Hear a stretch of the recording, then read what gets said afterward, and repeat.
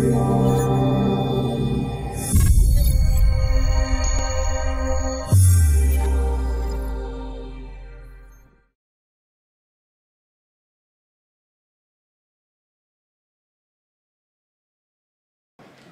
today we're going to talk about Power Automate. This is very much a one-on-one session, and we're going to look at some patterns and help you accelerate your development within Power Automate. First of all, thank you to all our sponsors. I'm not going to read all these out because I've only got 20 minutes, so I'm already quite tight on time. So I'll just stick these slides up for a couple of seconds. And then on to a bit about me. So my name is Burrell. I have been working with Microsoft Dynamics and the Power Platform for the last 17 years, since version 3. I recently left full-time employment and started a Power Platform consultancy because there was space in the market to do so. So, company's called Infiltrate Consulting. You can find me on various social channels. I'm very easy to find, just stick my name in. If you find a pianist, it's not me. There is actually a pianist called Dave Burrell as well. So yeah, different person, but I'm on the listings there somewhere.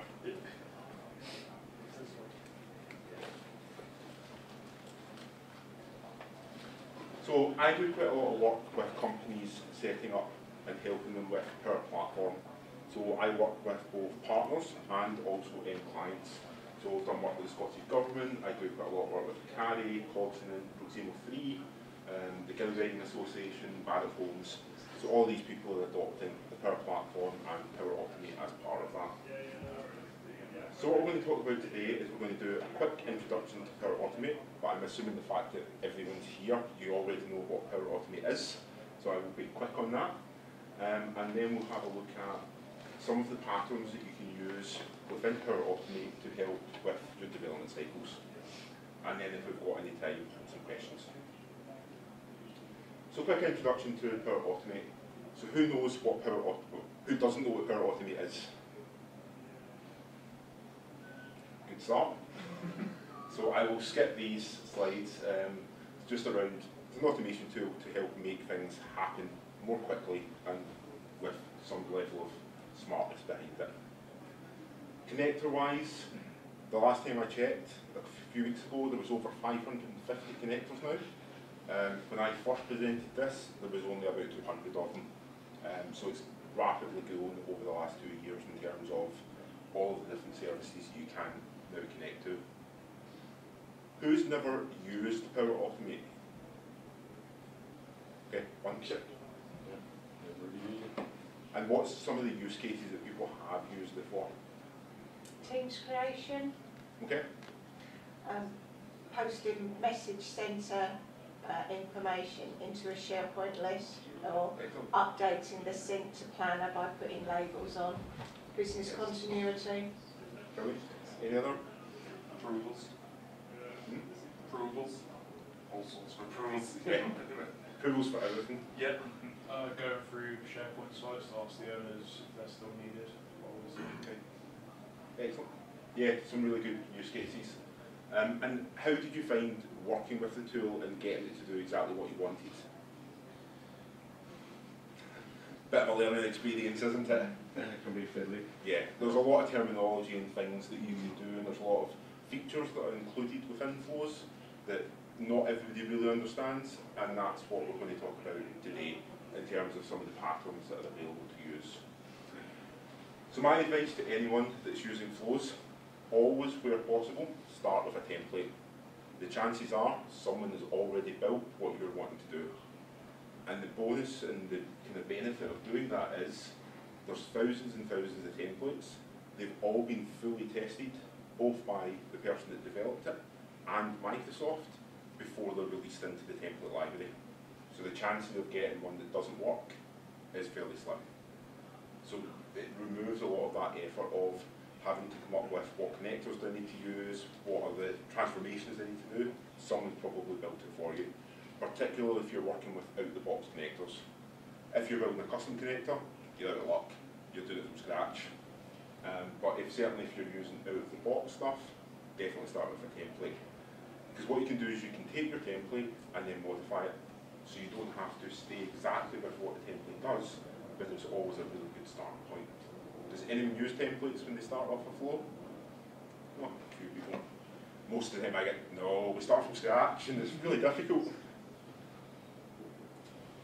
Dynamic data, again, this is really good.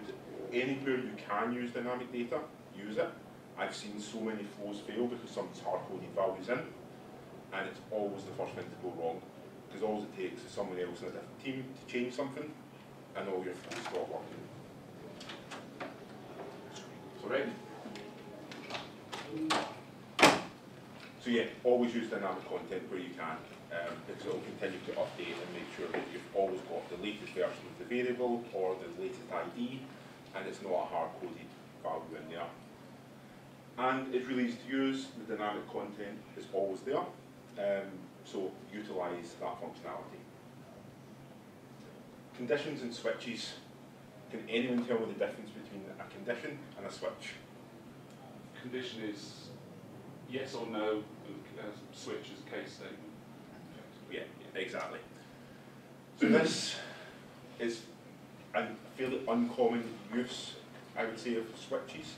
People don't tend to go to switches straight away, particularly people who have been working with Power Automate for a while, because it used to be conditions were your only option, and you used to have condition on condition on condition on condition, and it became unmanageable after you got to about your fifth condition, because you had really no idea what flow you were following through, and then you had your default action at the end that didn't do anything because it was just a blank no. So definitely look at what the use case is for your flow. If it is as simple as is it a yes no, so does it equal this value, yes or no, use a condition. If not, and it's multiple uses, so you've got, it might be A, it might be B, it might be C, use a switch. I would also advise, if it's a yes no just now, but there's the possibility that someone's going to add a value, use a switch to begin with, just with two options. Because trying to change it from a condition to a switch is not a fun experience. You're rebuilding your flow again. So yeah, so again, just think through what is the use case of what we're trying to achieve in terms of our branching, and use, personally, I do everything with switches now. I don't even bother with conditions, because you can do what a condition does with a switch, and it just leaves it open for future improvement. How many people use variables? Excellent. What are some of the use cases you've used variables for? Store static data that can use later on within the flow. Yep. Excellent. Yeah, again, where you can set variables, always do it. Because again, what I've seen happen is people hard code it all the way through, and again, if somebody changes the parent variable, you're having to change multiple lines within your flow. So variables can be very useful. It's also quite useful if you're wanting to use expressions. So you can set your initialize your variable and then convert a string to a number or a number to a string, and you can do that inside the variable without having to use a compose. So there's ways of keeping that within your variable rather than doing a compose and then a variable and then initialize your variable. Just do it all in the variable. So yeah, very useful, and I use these a lot. And you can also use dynamic content within your variable. I've used them for default values. So Yeah. I'm going to post it into dynamic, set the default. If I don't find the data, that's what's going in the set. Yeah. Particularly if you're working with required fields and Exactly. you don't have a Mr. or Mrs. in your data set, just populate it with something out of the default. Yeah, absolutely. I quite often use the email templates as well, where you don't have maybe a first name and a last name. Yeah. You do dear/madam, and you use that as a variable within your template. And again, by doing it as a variable, you just change it once somewhere, and it filters into all of your templates. Yeah. Looping. Who likes loops? When they work. Yes. So, who knows the difference between applied for each and a do until? Apply for each is every item in the list and do until the conditions met in the list. Yeah, so apply for each is when it'll apply to all actions, but do until is do until a certain thing is met. Yep, exactly. When are you old enough to work? When you hire him? Does he do contracting? Yeah, exactly. What's the day rate? So again, apply to each. It just keeps looping through every item in your array. So if you've done a search at the beginning and you've found 1,000 items, it'll look through that. There is some kind of improvements that you can do to apply for each. So turn on threading so that it does multiples at the same time rather than one at a time. So what you can do when you apply to each is under the three-way ellipsis on the right-hand side, you can go to settings and you can turn it on so that it does jobs in parallel rather than doing it one at a time. Particularly if you're working with really large data sets, you don't want to be sitting for 2.5 hours waiting for your flow to finish when you could run 10 at a time and reduce that down. Yeah, and do it until that condition's met. So has it done it 100 times? Has it done it to 10 records? Has it done it till it finds the last record? So yeah, some really good use cases of both of them. Any questions around looping or doing tills? Can you do threading in both of those? You can. Okay. Doing till you can. Caveat, it doesn't always work properly. Because one could still be running when it hits your condition, you might hit. So you just need to be careful with it. You probably shouldn't be doing a do until on huge data sets. You should be filtering the data down first of all. Error handling. Who does any sort of error handling in their flows? Try saying it. I know you tried. You're the only person I was expecting to put up their hand there. Yeah, so you need to put in some sort of error handling. At the most basic level, you need to have an error condition. So if it fails, send an email to someone just to let them know. Because people aren't always going to go in and check their flow runs, and it's only going to be 6 weeks down the line when you realise all your data's missing that one value that somebody goes, well, there's something wrong here. So definitely look at if a flow fails, ping out a message to someone, whether that be on Teams, whether it be to Slack, it doesn't matter, just inform someone so that they can go and look at it. There is some more error handling that you can do, so you can write in error handling into every single step, so you can put out what step it failed at. You don't have to get to that level unless you're talking about an enterprise level application, in which case I probably wouldn't use Power Automate, I would move to Logic Apps, and then you can put out your errors into the likes of application insights.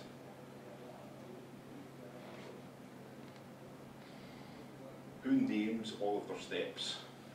Yeah, Sometimes.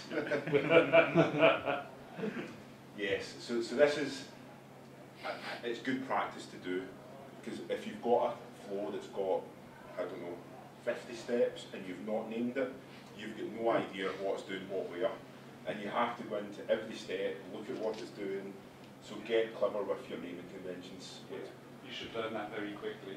Yes, not just the naming of the steps, but the naming of the flow as well. Particularly if you're starting from templates, it will always just do a, this connector connects to this, but with no real detail of what it's doing. So again, make use of the naming. You've got 250 characters that you can put in there, so make sure that you've got something clever that you can look quickly through it and know what's the flow of the step is, because guaranteed nobody's going to sit and document it for you, and you've probably not documented it yourself. The next person that picks it up is going to have to go and look at it, so make it easy for them. Yeah, so clear names, and again, the actual flow itself, because if you are starting to do error handling and you send an email to someone, they need to know what flows actually failed, because if it just says flow that connects to Outlook to SharePoint, you could have 1,000 of them, and what will happen is you'll have SharePoint 1, SharePoint 2, SharePoint 3, so what flow is it? And then again, every action within it, make sure it's all really well named.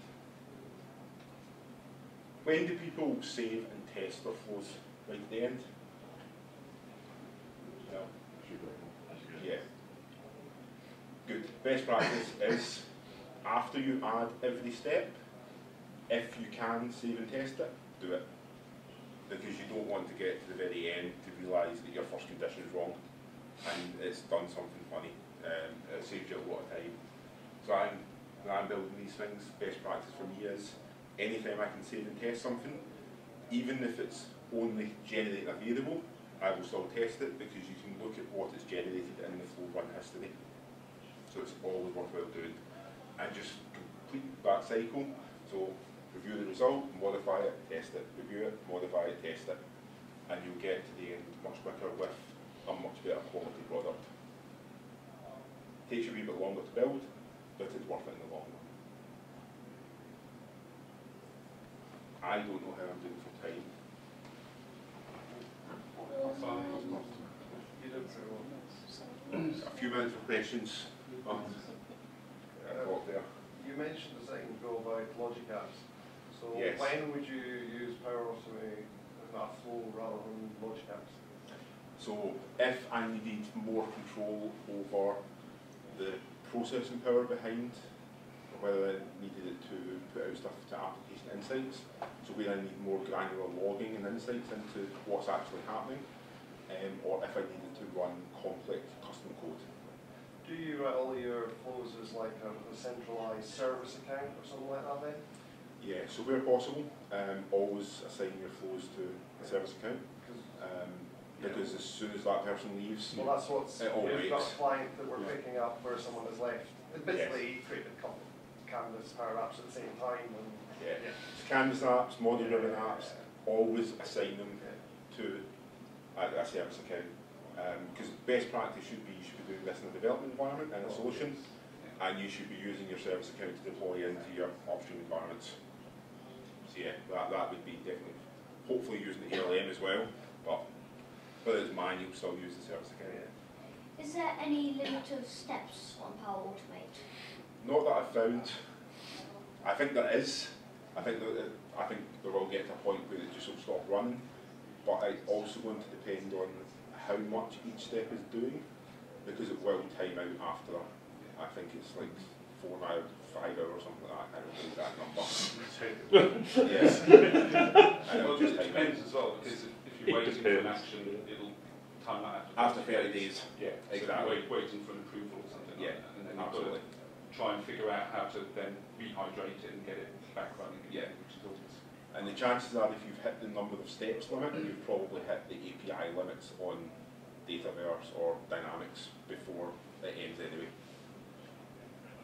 Just going back to the previous question on using a service account, isn't that contrary to what kind of Power Automate is there for? It's supposed to be low code, power to the end users. They're going to be creating Yes. these things, and it might end up being a little homegrown thing for them, and then it gets used and kind of grown and adapted over Yeah. time. They're never going to have access to those service accounts. That's a real contrary, isn't it? To an extent. So when I'm working with clients on their Power Platform strategy in general, the advice is give people access to be able to build Canvas apps, to be able to build Power Automate flows in the default environment.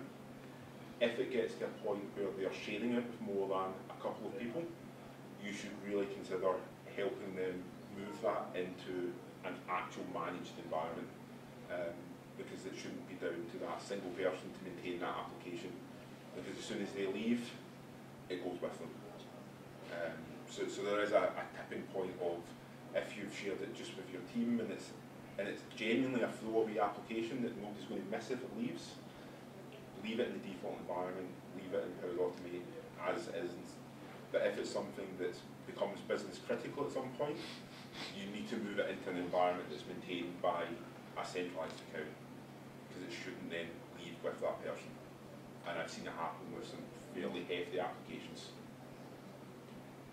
Or it gets to the point where a few people worked on it, it got adopted by the whole business, and then there's one person left that's managing it, and they don't want that risk of having that single failure point if anything goes wrong, because it's only that one person that knows what it does and how to fix it. Yes? Can you, I don't know about this, but can you actually, as an administrator or as a tender, run a report to actually find out what's out there in the wild as such? So yes, so you can install the Microsoft Centre of Excellence toolkit, and it's got a lot of reports around what Canvas apps, what how the automated flows you have, who the owners are, when they were last run, what connectors they're using. So that is one of the first things that I do with clients, is deploy that to understand what the landscape looks like just now. If you're that way inclined, you can also do it using PowerShell scripts. So you can write some scripts and it will again pull out that information.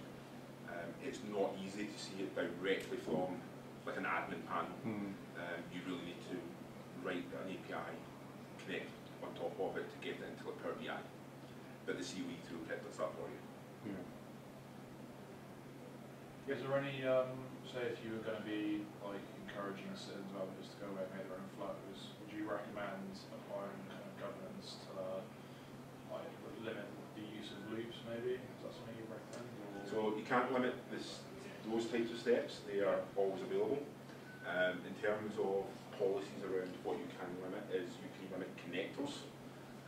So using the DLP policies within the Power Platform, you can say that a connector is either business use, non-business use, or restricted. And what you can do is, within that deal pod, anything in business use can connect to anything else in that pot, but you can then connect a business use connector to a non-business use connector. So I worked with a client, for example, that a sales guy using Microsoft Dynamics wanted to tweet every time they won an opportunity. Not get that full right. So every time they created an opportunity, it tweeted the information out. They caught it pretty quickly, luckily. But that was just a case where if you had a good DLP policy in place, you would have never been able to connect your Dynamics instance to Twitter. Don't get me wrong, there is some use cases. A marketing team probably does want some of that, but you would set them their own DLP policy in a different environment. So yeah, so you need to be careful with that type of thing in terms of connectors, but you can't limit the out-of-the-box steps. So there's a set list of connectors you just can't block. So mainly the Office 365 ones. So you can't limit like the Outlook connector, the SharePoint connector, the Teams connector. They are just always available. Any other questions? I'm out of time. Got to this round to 12, quick. No? Cool, excellent. Well, thank you very much. Thanks, Dave. If you do have any more questions, I'm about.